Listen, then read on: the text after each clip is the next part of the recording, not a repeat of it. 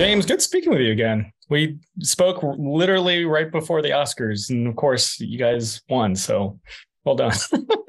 I don't know. We were talking about like the all the comic book stuff, but yeah, let's go ahead and dive into this Max series. So, I mean, as a kid, Gremlins was everywhere. Like, how was it getting getting this offer to join this project?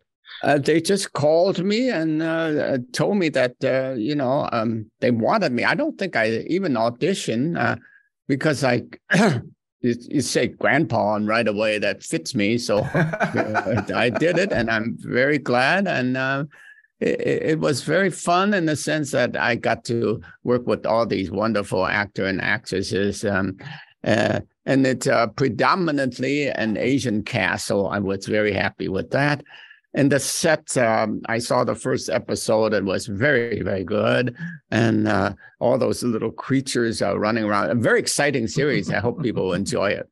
I think it is great, Sam. I really feel like I can remember a time when this representation was non-existent. And when even in animated series, and Ming-Na, we all did Mulan. We all worked on Mulan. Mulan was the first movie where we really owned some of the voice work that would normally have been given to other non-Asian actors. And so that was the beginning of a tide turning when it came to animation. And here we are with Asian writers writing Asian characters and Asian actors playing them in a way that we didn't before. So you can't deny the progress of that. So that is one of my real positive takeaways from being asked to do this. It's like, wow, okay, I can remember when this wasn't in existence, and now here it is. So I have to be optimistic and hopeful about that. Well, and I love that about it, because what Z does, he instills so much of like Chinese folklore and just general culture that maybe didn't have the same amount of respect in 1984. Absolutely did not. Absolutely did not. Like, what was it about the kind of like bringing the Wing family together that really appealed to you guys as actors? The truth of it. The fact that when a family, an Asian American family or a non-Asian American family sees this family, they recognize it as a real family, and that it has those qualities in it and those relationships in it. And we love that. We crave playing those human beings that have those relationships, and we can act as a mirror to the people who are watching at home, because that's when you are influential culturally.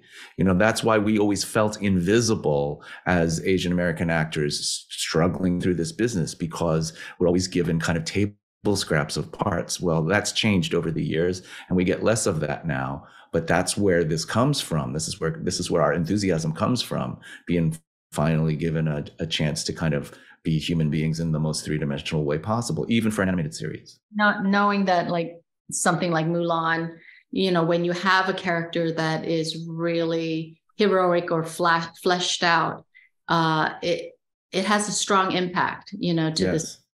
There's so many people have had such an incredible positive impact. And I'm hoping that Sam and our characters will also, make those positive changes. And testament to like Steven Spielberg and Joe Dante, who were in the original project, that even though they took a story that was Chinese based and then switched the attention to where it was, white suburbia, and then not really delve into much of who Mr. Wing was at all. He was just a side character. Kind of a prop, actually, kind of a set piece.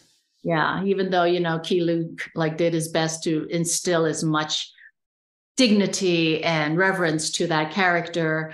I just love that they see an opportunity to correct that situation by exploring his origin story.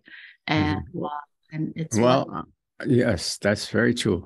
And in a respect, I like playing grandpa because it's very true to life, when you get to be my age, 94, people don't listen to me anymore.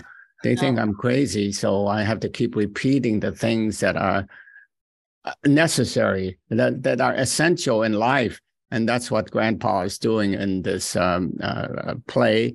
And I'm glad to be part of the return of this series. It means a lot to me because, who knows? I may not get another chance to do this series again. So right now, it's a passion to do something as creative as this. We were talking because you wanted to talk about the spreading of Chinese folklore through comics, through the childhood stories your mother told you, and in a lot of ways, your character tells those stories through Sam, his character's grandson, in this. And I love that the energy that your character kind of brings that to that. But that's I've been in kind of all facets of comics. Well, I'm sure you're going to be successful in whatever you do. To see you in that field is very good. And I hope your audience will enjoy what we did for this series. I myself am going to create the James Hong comic book series. Can you believe that? So yes. I'm very close to you, and I hope all this gizmo stuff will really become alive all over the place. Oh, I want to be in the James Hong multiverse. I know. I must be in the James Hong. I must be in it, James. Wonderful. The James Hong multiverse. Yes. Everybody heard that. Now I'm going to hold him and Ming-Na. Yes. Oh my gosh. It is a matter of journalistic record now. Yeah. Yes. I'm fine with that. Yeah. Yeah. Sign me up. Sam, somehow email me through whatever resources you have. Okay, we'll get together and do all kinds of fun. I have your email, James. James is still like doing business here. He's like, why not? Networking. Networking. But so Ming-Na BD, I was like wondering, because both of your characters are very protective of Sam. Like, how is it approaching that kind of parenting role with that sensibility in mind? You can't play a parent without, your own parenting kind of influencing your every line reading, I think, protective or whatever your relationship to your kid is. So I think it's great. It's a valuable gift to be a parent and then to be an actor and to draw from it. Yeah.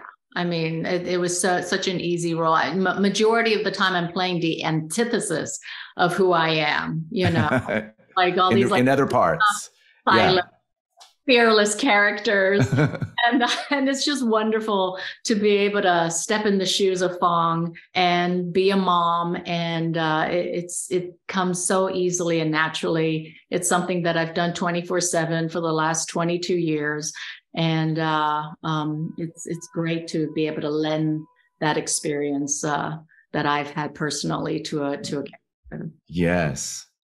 Well, I think that people will love the character of the little boy, Sam. I enjoyed it thoroughly. He's voiced by a very talented person. And of course, Gizmo is always up to some kind of adventure.